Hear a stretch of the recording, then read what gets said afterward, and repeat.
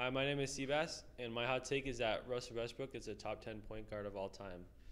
I mean, people keep looking at him for how he played last year and the year before that, but when he was in his prime, he kept averaging triple doubles every single. He had it 4 years, and he's all time leading in triple doubles. The next person is Oscar Robertson, just 10 below, and then it's like 40 after that. And even though he can't shoot, he still managed to draw a lot of fouls, get to the free throw line, and he helps out his team a lot. He usually is the one who carries his team to the playoffs. That's it.